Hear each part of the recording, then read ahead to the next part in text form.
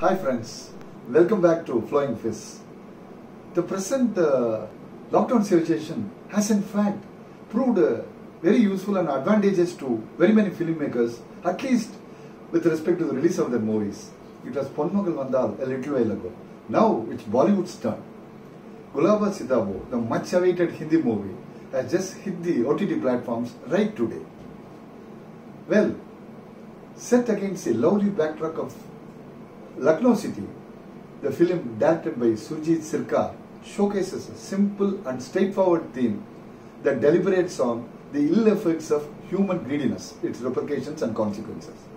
Mirza, the character enacted by the legendary Amitabh Bachchan, he plays a 78-year-old man, very treacherous, very cunning, on the sly always, the owner of a huge palatial but dilapidated mansion where a lot of tenants are living. Ayushmann Khurrana as Bonki, he is a troublesome tenant who is not even willing to pay the amount of paltry sum of rupees 30 as rent. The initial portions talk about their battles in which one trying to demand rent and other trying to evade it. It is at this juncture that two men creeping. One is Ganesh, played effectively by Vijay Ras. He actually works for the Archaeological Society of India. Reasons unknown, he is hell-bent upon getting this property listed as a heritage property so that all and sundry living there could be evacuated. Reasons unknown. Secondly, there is one guy called Christopher Clark.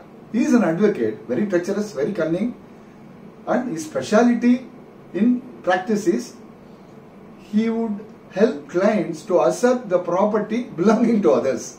On an occasion when Mirza approaches Christopher to take help in order to evacuate his troublesome tenant, Christopher somehow feels that he could be exploiting this guy and then sells him the idea of actually selling the property.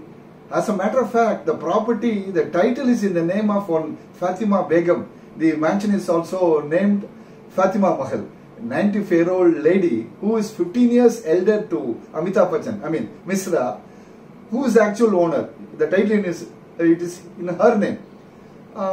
Given the power of attorney, he convinces Mirza to sell it.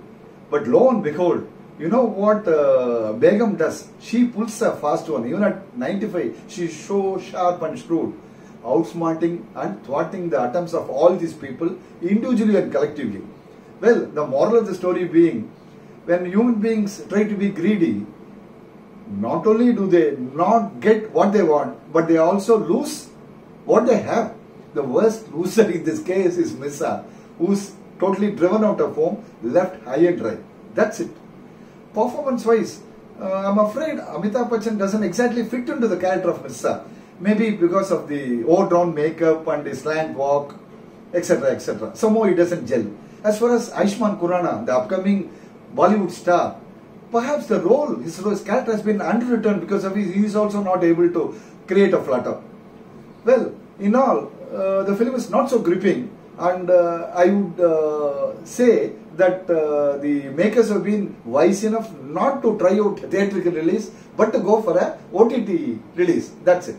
Well friends, that's all about the movie. It's time to say goodbye. So meet you soon with the next movie analysis. Goodbye till then. If you like it, leave a like.